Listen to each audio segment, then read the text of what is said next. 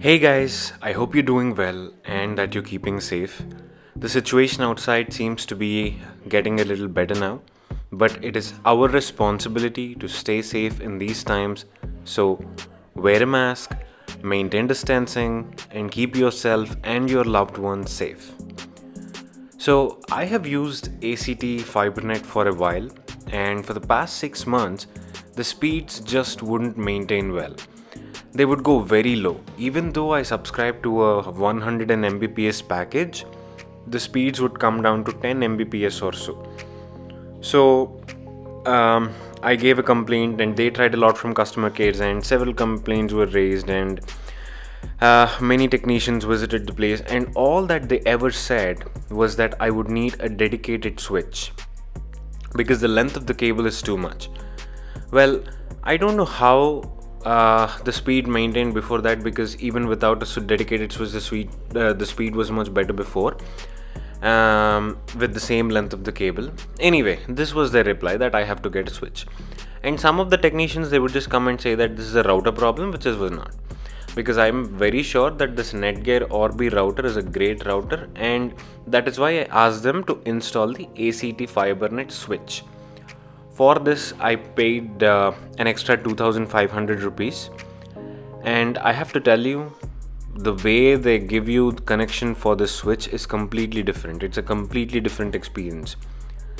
There were a bunch of people in a carrier auto, a ladder stuff, and pulling the optical fiber cable from the nearest junction box, from the electrical ports, etc.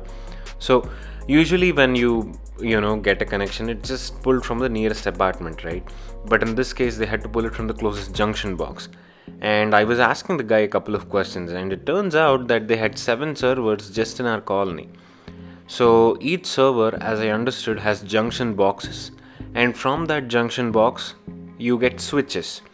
So all of this until the switch is connected using optical fiber cable itself. And finally, from the switch to our homes, we get the connection with the Cat5 or Cat6 cable.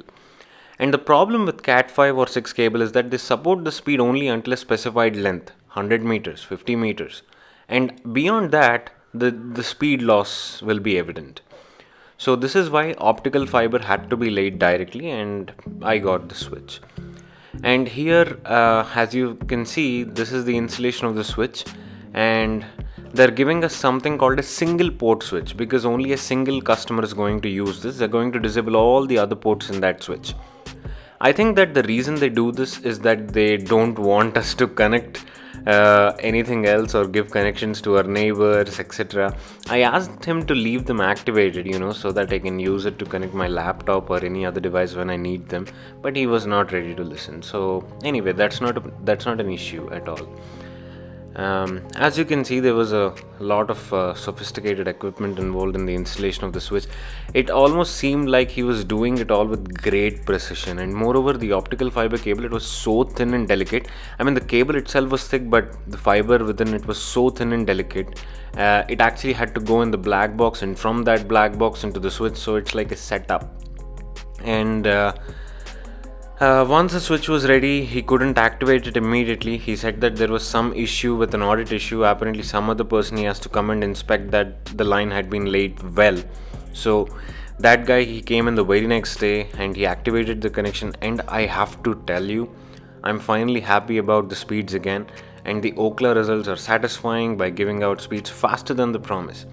And of course, here I have to credit the Orbi router too. I don't know, I think it kind of amplifies the signal or something, I don't know. Speed feels faster than what is promised. Even before, when I was on a 150 Mbps package and I used the Orbi router, I used to get 180, sometimes even 200, even when I was in a 150 package. So that is the story, guys. That is the story of the ACT experience and the installation of the dedicated switch.